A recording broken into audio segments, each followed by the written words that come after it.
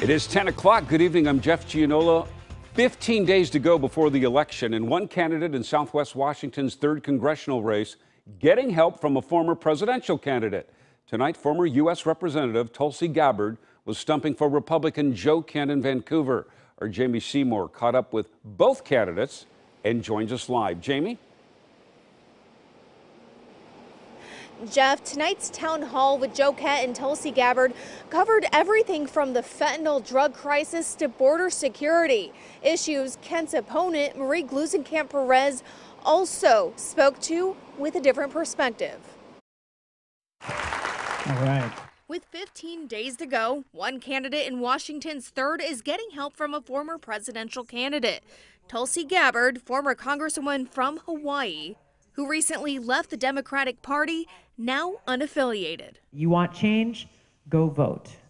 You want change? Support Joe Kent. During the town hall, Republican and former Green Beret Joe Kent answered questions from supporters, including how he would respond to border security as an elected official. Biden's getting impeached for opening up our border for an invasion. So is Mayorkas, DHS. And then we are going to go through DHS's budget, and we are going to say, hey, you guys will go down there. You will enforce our border. His opponent, Democrat and local business owner Marie Gluesenkamp-Perez, says while she believes citizens have a right to know who and what is coming in through the border, an immigration or funding freeze could also have an impact on the local agriculture industry. They all rely on a prior existing ability to bring in labor when they need to.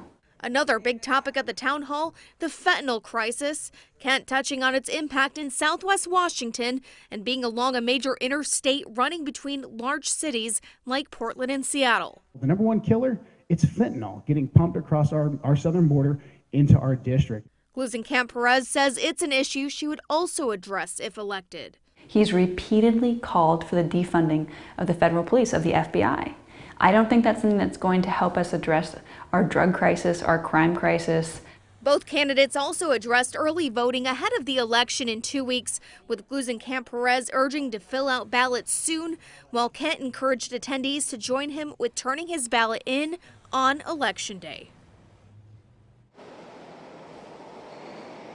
We did request one-on-one time with Joe Kent either before or after the town hall, and while the opportunity was potentially there, we did opt to not stay until after the photo opportunities with town hall attendees wrapped up in an effort to also get his opponent's perspective.